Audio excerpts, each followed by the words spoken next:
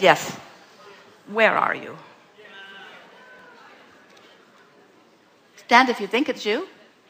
Stand if you even don't think it's you.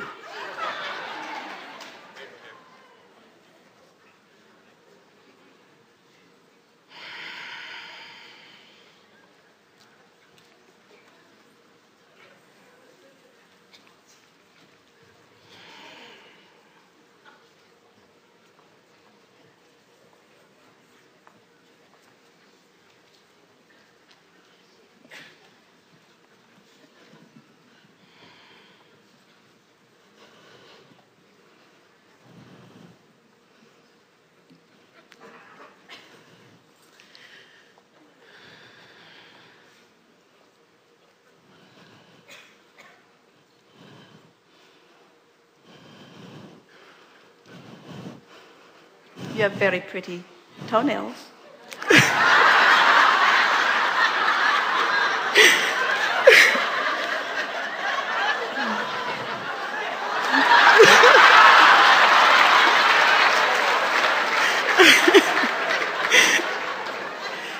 Thank you.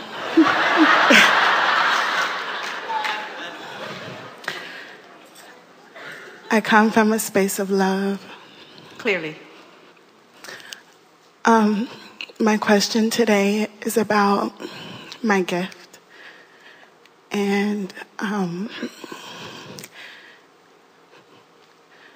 learning from this conference, I want to operate from what I have learned, which is to trust, to honor, to love, and to vibrate from positivity. But in the past, I've struggled with doubt and fear. Well, that's not a bad thing. That means your emotions are alive and well. We would never want someone to say to us, I never feel fear or I never feel doubt, because that would mean they were numb to their guidance system.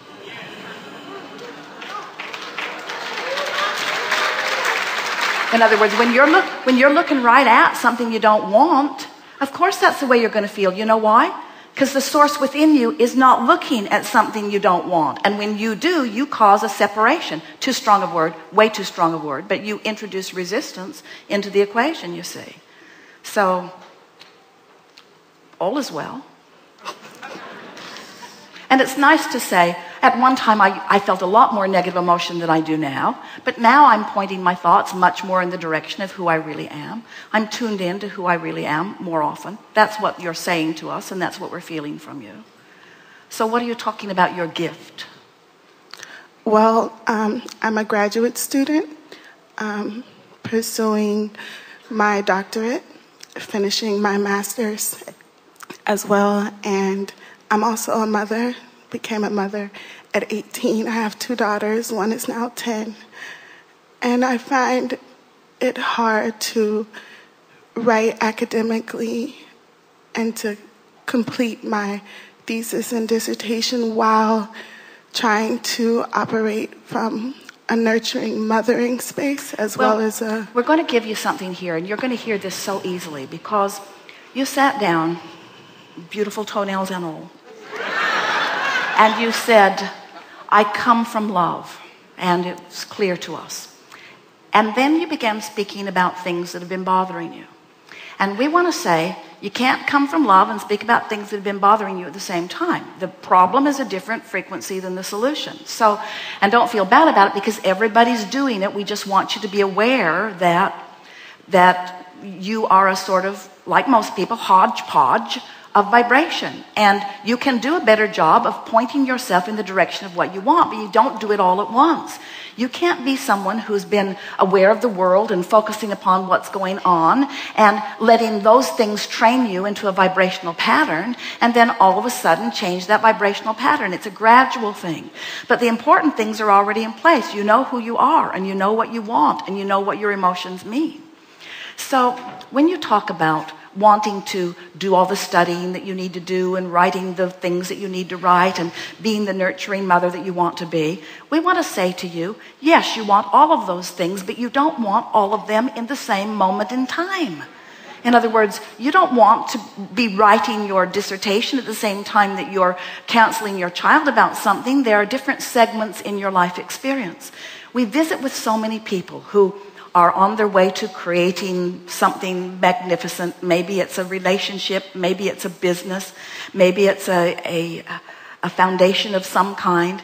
And what they frequently say to us is, I have this dream that I want to pursue, but I can't do it because I'm having to work 40 or 60 hours a week. I'm bogged down in the details of my life. They're telling us all the reasons that they can't do it. And we say to them, you know, we watch Esther, we watch Reverend Michael, we watch so many of these masterful receivers and creators, and we notice that they segment intent. In other words, they set aside time that they're going to focus on one thing or another. But this is the most important thing that we want to say to you. You'll hear it easily. Whether we're talking about your mentoring of your children, or you're tending to the details of their life, or whether you're talking about this study that is so important that you have to accomplish under certain guidelines and during certain time restraints. This is what we want you to hear. Make no effort unless you're in the vortex. And when you're in the vortex, it'll be fast, it'll be quick, it'll be effective, it'll be easy. You see. What happens to most people, they're outside the vortex struggling. They don't have good timing. They don't have good sense. They're making lists and carrying them around. They're overwhelmed and complaining about how much they have to do. And we say, you've got this enormous leverage of alignment that most of you aren't even beginning to utilize. The other day, Esther got hold of a little piece of information, something to do with their website that was momentarily upsetting to her. And she felt some guardedness coming up in her. And then she sat and just listened to the meditation CD and relaxed and breathed. And the first words she heard us say were, when you are in the vortex, there is no reason to be guarded. And when you are guarded, you cannot be in the vortex. So what we're saying to you is, when you're in the vortex, you got time for everything. And when you're not in the vortex, don't even try.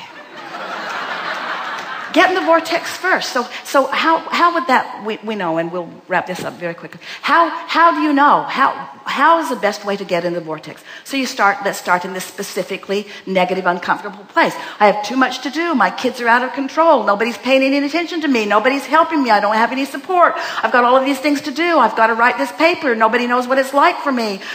Specifically negative and feeling really, and we could go on. But then you catch yourself in the middle of that and you say, oh, I need to get more general. Well, this too shall pass, and I've been here before, and most of this stuff doesn't even need to be tended to right now, and dust keeps unless you get it wet, and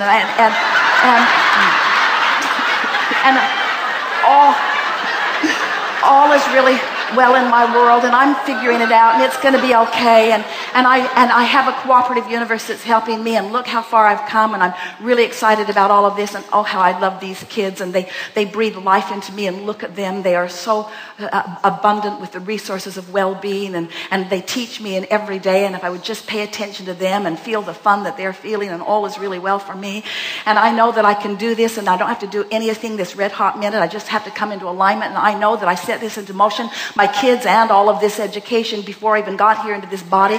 And so everything's in perfect alignment. Source has been gathering all of the cooperative components, and all I have to do is just chill and let myself be one of these cooperative components. And the most important thing I want to remind myself, we're speaking from your point of view, is this is all supposed to be fun. This wasn't supposed to be a struggle. It's supposed to feel good to come into alignment. I love it when a new piece of clarity comes. I love it when I'm sitting and writing this paper, and all of a sudden I feel insight come to me that I've been gathering up for a while, and I feel the perfect words flow through me as I put it on the page, and I know that I've nailed it the first time. I don't have to go back over it and do it again and again and again. And at the perfect time, my little kids will come in. They'll be there at the right place at the right time.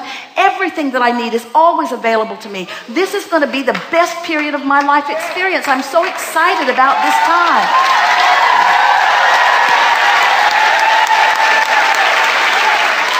Good time for a segment of refreshment.